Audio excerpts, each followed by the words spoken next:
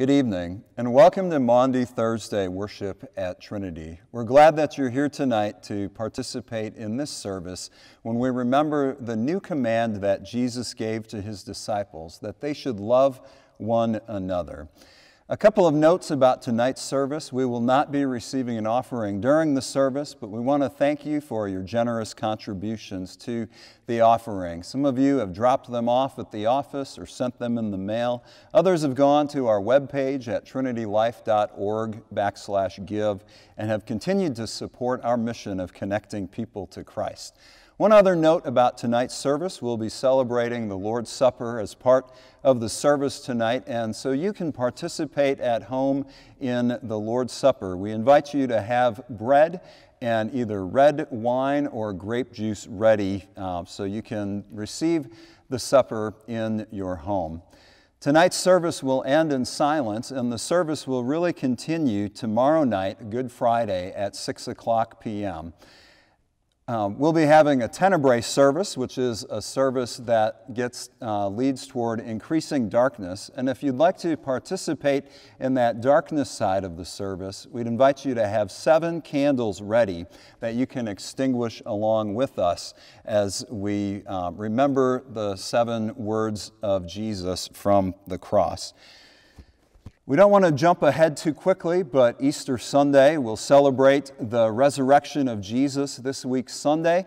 That service will premiere at 9:00 a.m., and we invite you to share the word about the service with your with your friends, with your neighbors, as we together celebrate the resurrection of our Savior, Jesus Christ. Let's worship God. In the name of the Father, and of the Son, and of the Holy Spirit. Amen. In John 13, Jesus said to his disciples, "A new command I give you, that you should love one another. Just as I have loved you, so shall you love one another." On this night, we remember that Jesus was betrayed into the hands of sinful people.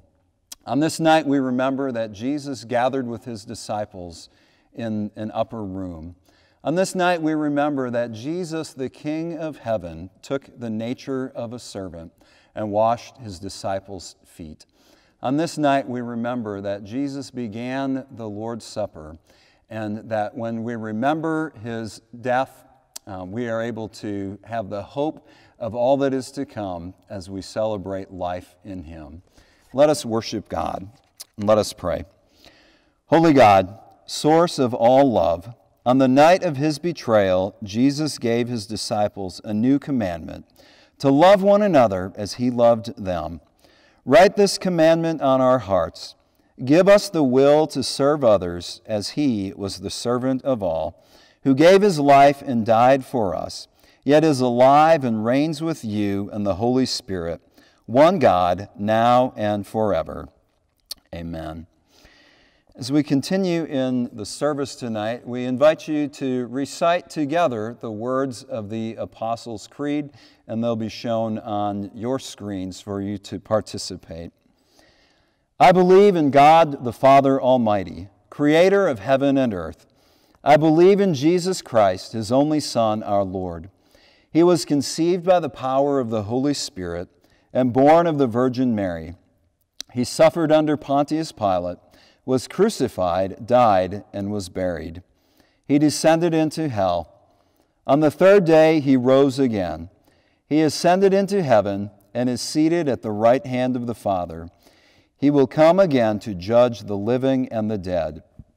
I believe in the Holy Spirit, the Holy Catholic Church, the communion of saints, the forgiveness of sins, the resurrection of the body, and the life everlasting. Amen.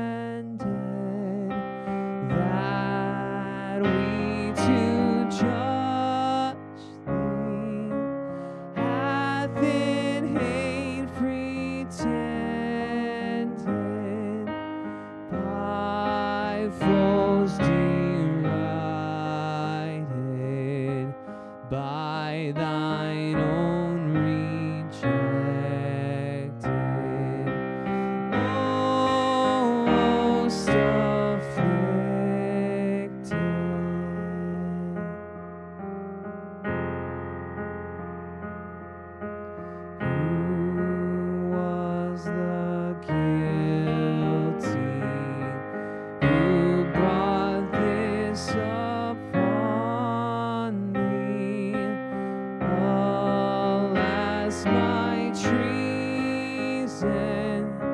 Jesus hath undone thee. 'Twas I, Lord Jesus, it was denied thee. I crucified thee.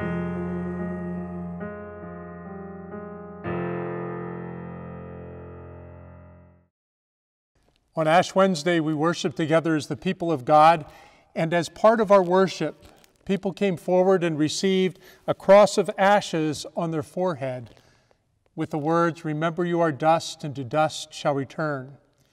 In that service, we began a journey of Lent where we look inside, we recognize who we are and the disparity between our lives and the gracious love of God. During the 40 days of Lent, we do not hear a word of forgiveness, but we examine and continue to explore our own sinfulness, looking forward to that day when we hear God's forgiveness, God's grace, God's mercy. Maundy Thursday, we come together and we hear that word of absolution, the entire forgiveness of all our sins. As we begin this process of confessing once again and hearing that word of forgiveness, join me. We recall from Romans 5:8, the proof of God's amazing love is this: while we were still sinners, Christ died for us. Because we have faith in Him, we dare to approach God with confidence. In faith and penitence, let us confess our sins before God and before one another. Eternal God, whose covenant with us is never broken, we confess that we fail to fulfill your will. Though you have bound yourself to us, we will not bind ourselves to you. In Jesus Christ, you serve us freely, but we refuse your love and withhold ourselves from others. We do not love you fully or love one another as you commanded. Hear us as we take a moment of silence and confess to you.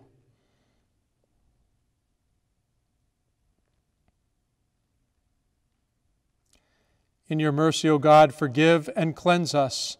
Lead us once again to your table and unite us to Christ, who is the bread of life and the vine from which we grow in grace. Amen.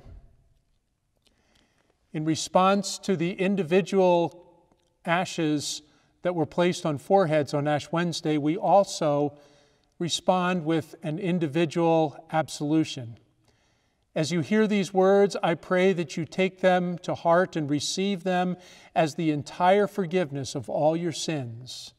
In homes where there are multiple people worshiping, I encourage an adult in the room to share these words with others, and for others to share these words with the adult leader in the room. As we have confessed our sins, as we have shared the brokenness of our lives, we come to God seeking that word of grace. Hear that word now. In obedience to the command of our Lord Jesus Christ, I forgive you all your sins. Please share that generously, lavishly with one another.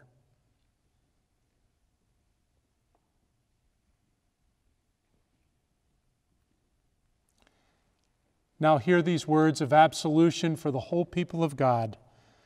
The mercy of the Lord is from everlasting to everlasting. I declare to you in the name of Jesus Christ, you are forgiven. May the God of mercy, who forgives all your sins, strengthen you in all goodness, and by the power of the Holy Spirit, keep you in eternal life. Amen.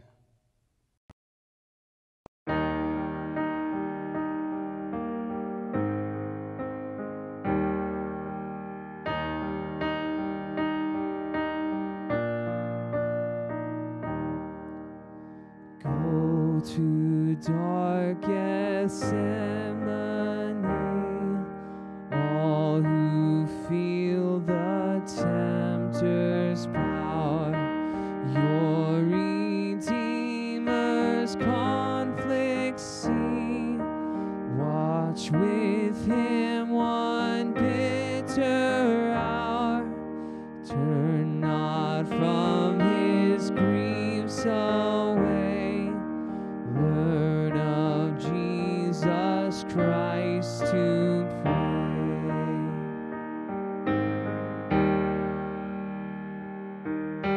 follow to the judgment hall.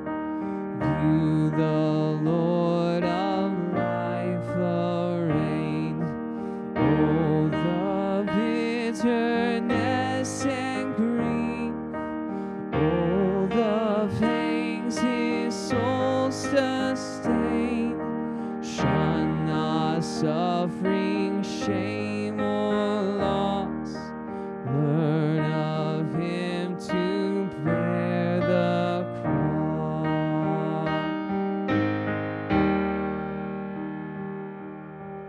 Calvary's mournful mountain climb, there adoring at his feet. Mark that miracle of time, God's own sacrifice complete.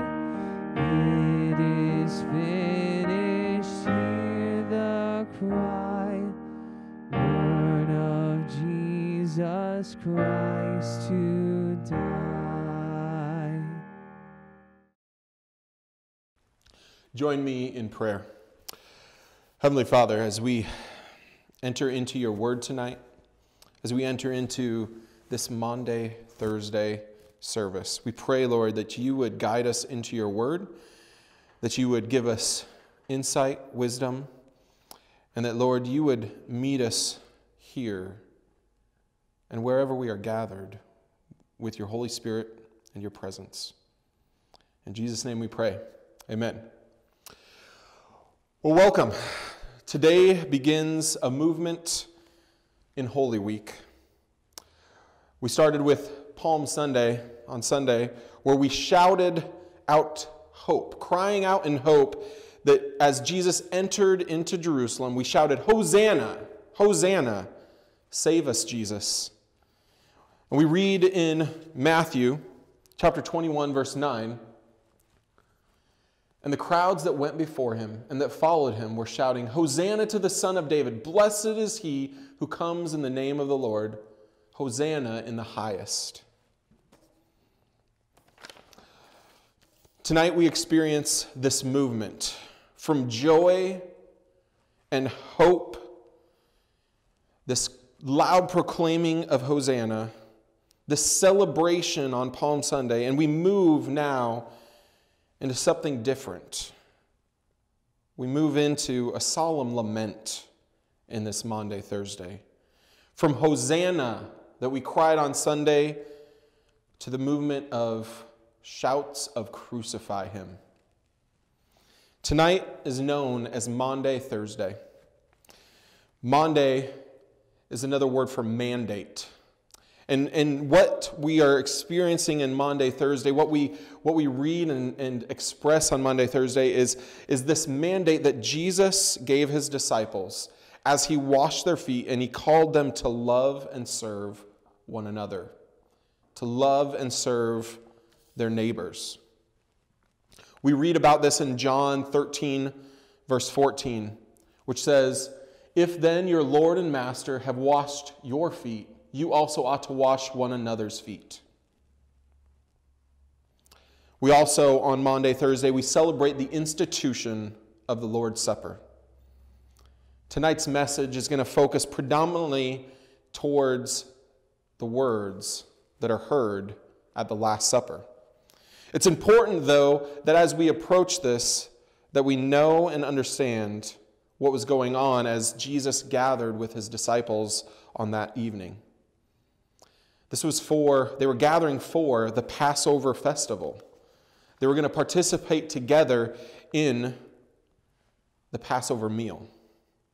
And everyone in Jerusalem would have been doing similar at this point as well and participating in a Passover meal and festival. The disciples would have seen this in a more festive and celebratory type of gathering where this festival of Passover comes together, where we move also from this shout of Hosanna on Palm Sunday. And the disciples continue into that kind of similar aspect of those shouts of Hosanna Sunday into Thursday, where the disciples gather to celebrate still. They're coming to celebrate this Passover meal, to remember that God had freed their people from slavery in Egypt.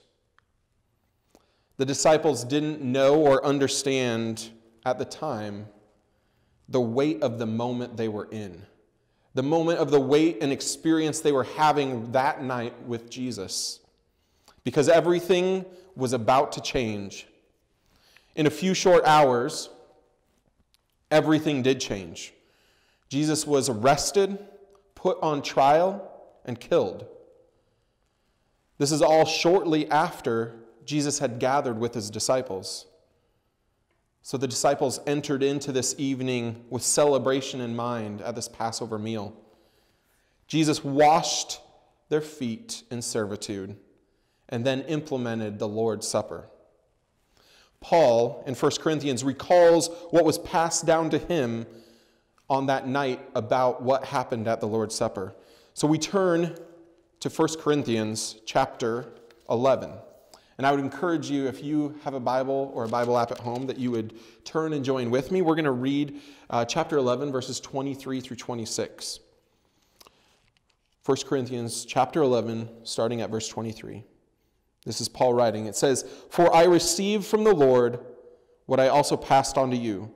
The Lord Jesus, on the night he was betrayed, took bread, and when he had given thanks, he broke it and said, 'This is my body, which is for you. Do this in remembrance of me.' In the same way, after supper, he took the cup, saying, 'This cup is the new covenant in my blood. Do this whenever you drink it in remembrance of me. For whenever you eat this bread and drink this cup, you proclaim the Lord's death until he comes.'" So this 1 Corinthians verse that we read, Paul giving us the words of our Lord Jesus on the night in which he was betrayed. It starts with those words, "on the night in which he was betrayed." And that is the key focus that we're going to have tonight, is that word betrayed. I want you to think, have you ever been betrayed? What did that feel like? Was it someone that was close to you? And what was your response to their betrayal? The natural response is anger, distrust. It's also to cut those people out of your life because of the experience you had because they betrayed you. So we enter into this we hear on the night he was betrayed. And I think our initial assumption when we hear that is that we're talking about one person. That we're talking about Judas, on the night that Judas betrayed Jesus. But what about Peter? What about the other disciples? What about the crowds? What about you? What about me? I want to look towards a verse in Mark chapter 14, verse 31. This is Peter responding to Jesus after Jesus has told him that he is about to deny him 3 times.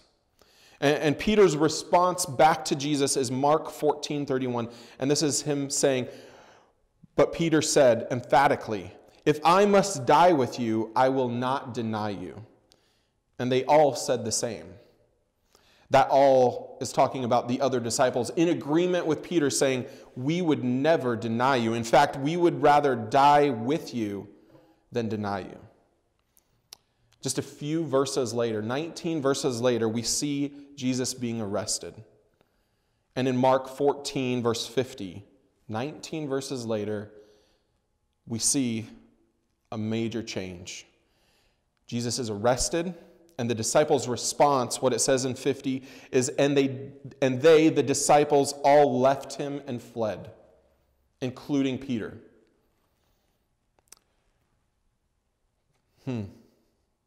Not only did they flee, and in fact, the next verse it says that one of those disciples fled in such an erratic way, in the midst of all of the chaos and the fear that he experienced, he ran so quickly away that he lost his clothing trying to flee.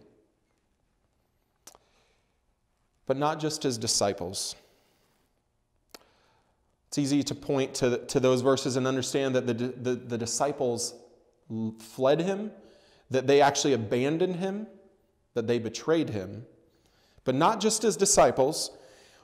Remember, Palm Sunday, shouts of Hosanna, Hosanna.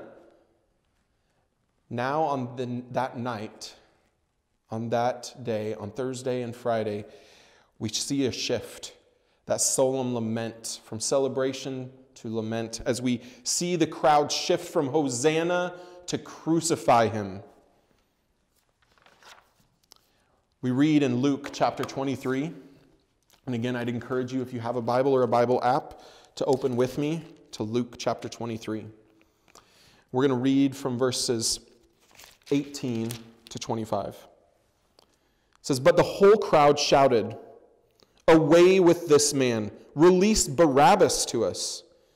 Barabbas had been thrown into prison for an insurrection in the city and for murder.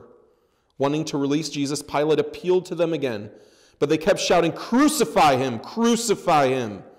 For the third time he spoke to them. 'Why? What crime has this man committed? I have found in him no grounds for the death penalty. Therefore I will have him punished and then release him.' But with loud shouts they insistently demanded that he be crucified, and their shouts prevailed. So Pilate decided to grant their demand. He released the man who had been thrown into prison for insurrection and murder, the one they asked for, and surrendered Jesus to their will." It's a reading from Luke chapter 23. The crowd on Palm Sunday shouted, "Hosanna, Hosanna." Now they shout, "Crucify him." We, like the crowd, we shout Hosanna, but only to a Jesus that conforms to our agenda, to our preferences, that agrees with me in everything. I shout Hosanna, save me in the way I want to be saved.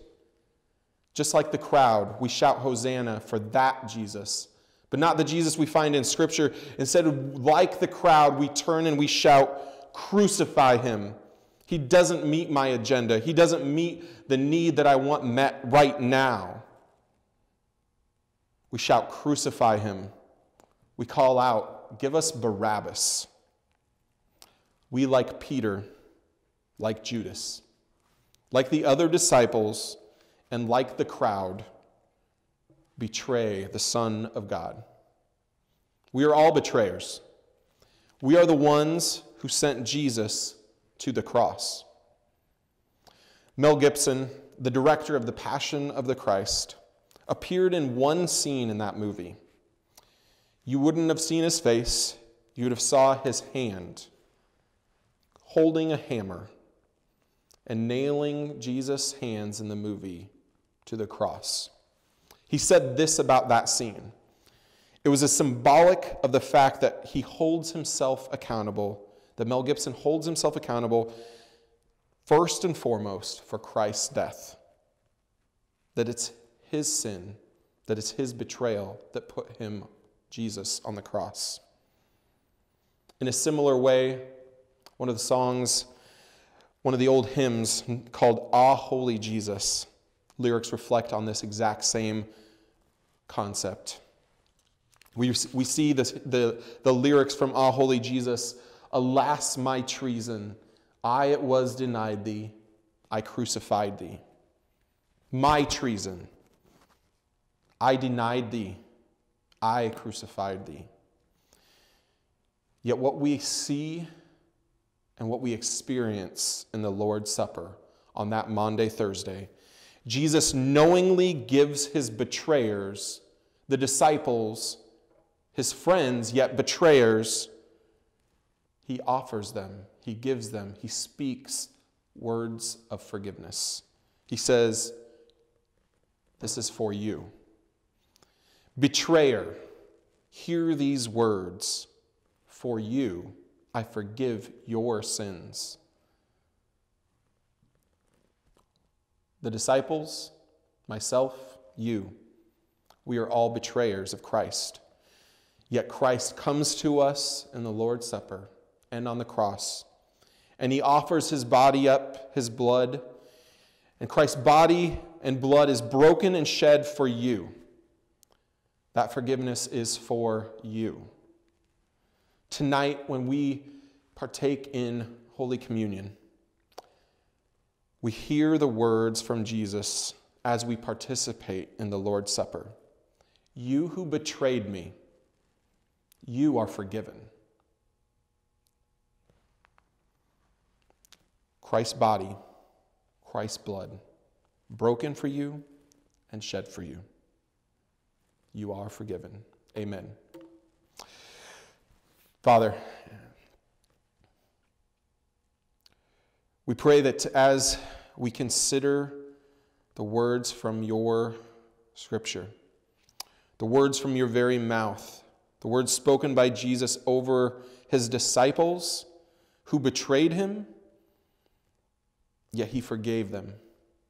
Lord, we lean into that fact that we, though we are betrayers, though we put you on the cross, though we turn from Hosanna to crucify with just a few simple days, Lord, we seek your forgiveness that you say is for us.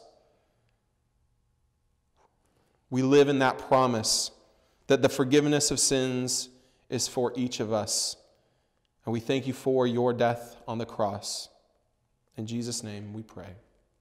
Amen.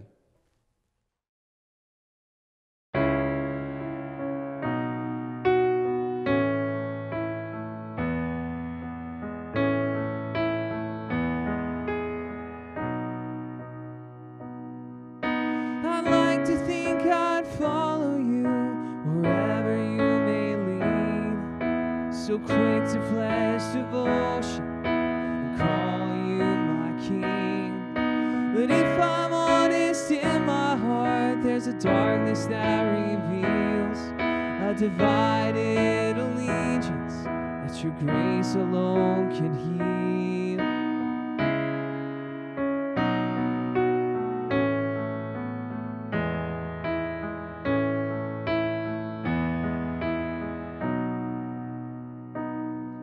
When I'm questioned by a stranger or even by a friend, in my silence or denial, I crucify you again. I choose my words with care to present a different face, but the shame is overwhelming and I'm buried by disgrace. Just yesterday I joined in singing, blessed is the King. But now I'm screaming, crucifying the way I choose to live. When Pilate gives the choice, I join in with the crowd, crying, give us Barabbas and a Savior that will fit our agenda.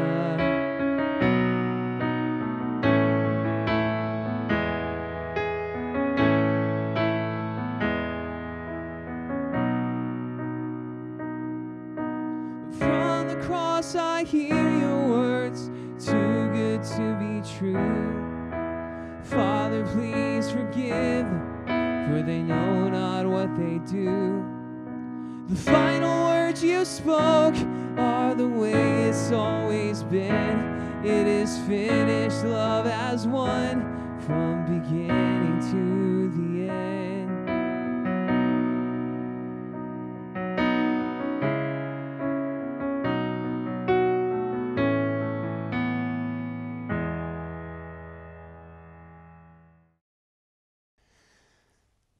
Tonight we come together on Maundy Thursday and we celebrate the sacrament of Holy Communion, which Jesus instituted this night from the upper room. As we come together for communion tonight, we are reminded that every one of us have betrayed Jesus by living life on our terms and in our way, and not following the will of our Savior Jesus Christ, and living the best life that He intends for us each and every day. As we come to communion today, we recognize that we are in some unusual circumstances, and so we are going to do communion in an unusual way by giving and receiving communion online. I ask that you have available some wine or grape juice and some bread, as normal and plain a bread as possible, and I will give instructions throughout the sacrament for you to give and receive communion together. Will you join me in a moment of prayer? Heavenly and gracious God, thank you for this gift of Holy Communion. Thank you for the promise that through our sin comes the power of your forgiving grace, that in the bread and the wine we receive your forgiveness, reconciliation, restoration with you. Lord, forgive us our sins and cleanse us, that we may be brought near to you through Jesus Christ, in whose name we pray. Amen. In the night in which he was betrayed, our Lord Jesus Christ took bread, and when he had given thanks, he broke it, and he gave it to his disciples, saying, "Take and eat. This is my body which is given for you. Do this for the remembrance of me." Again, after supper, he took the cup, and when he had given thanks, he gave it to all to drink, saying, "This cup is the new covenant in my blood, which is shed for you and for all people for the forgiveness of sin. Do this for the remembrance of me." Lord God, remember us in your kingdom and teach us as we pray together. Our Father, who art in heaven, hallowed be thy name. Thy kingdom come, thy will be done, on earth as it is in heaven. Give us this day our daily bread, and forgive us our trespasses as we forgive those who trespass against us. And lead us not into temptation, but deliver us from evil. For thine is the kingdom and the power and the glory forever and ever. Amen. If you are worshiping as an individual today, I will, in essence, be giving you communion, which you will then receive. And if you are worshiping with a group of people, your family or others, I would encourage one adult in the group to be a leader and distribute communion to those who are present. If there are children who are under the age of communion, we would encourage you to give them a blessing, saying the blessings of Christ poured out for you as you place your hand on their head.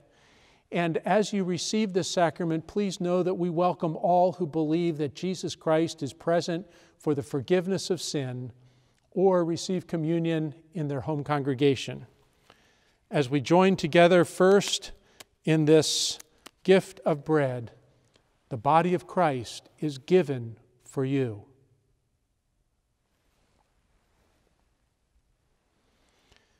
As you dip the wafer or the bread into the wine, hear these words: "The blood of Christ is shed for you."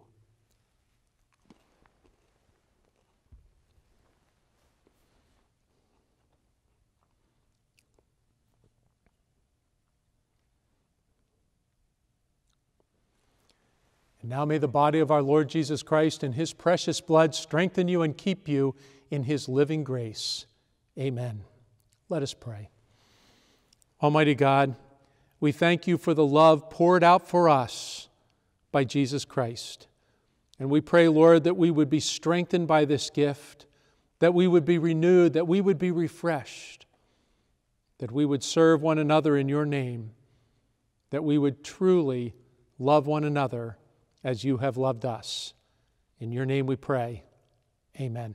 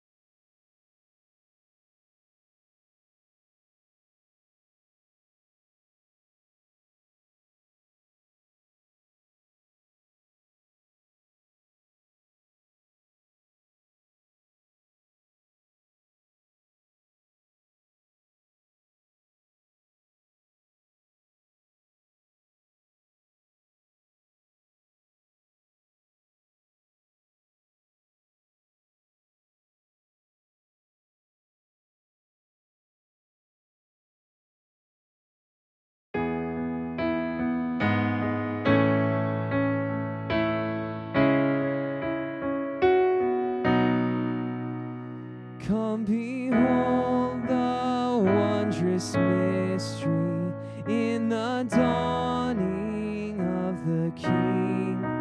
He, the theme of heaven's praises, robed in frail humanity. In our longing, in our darkness, now the light of life has come.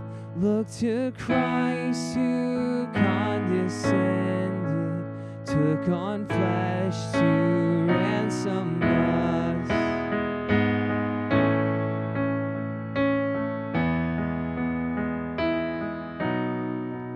Come behold the wondrous mystery, He the perfect Son of Man. In His living, in His suffering, never trace nor stain of sin. See the true and better Adam come to save the hell-bound man. Christ the great and sure fulfillment of the law, in Him we stand.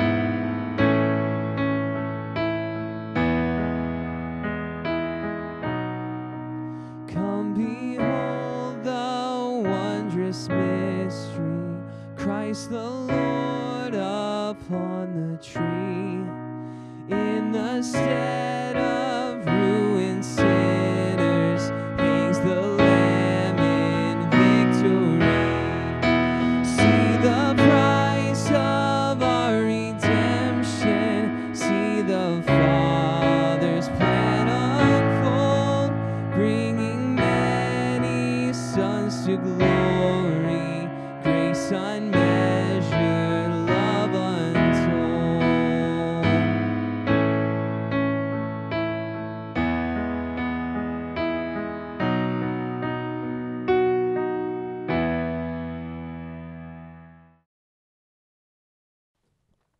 My God, why have you forsaken me? Why are you so far from saving me, so far from my cries of anguish? My God, I cry out by day, but you do not answer, by night, but I find no rest. Yet you are enthroned as the Holy One. You are the one Israel praises. In you our ancestors put their trust. They trusted, and you delivered them. To you they cried out and were saved. In you they trusted and were not put to shame. But I am a worm and not a man, scorned by everyone, despised by the people. All who seek me mock me. They hurl insults, shaking their heads. He trusts in the Lord, they say. Let the Lord rescue him. Let him deliver him, since he delights in him. Yet you brought me out of the womb. You made me trust in you, even at my mother's breast. From birth I was cast on you. From my mother's womb you have been my God. Do not be far from me, for trouble is near, and there is no one to help. Many bulls surround me. Strong bulls of Bashan encircle me.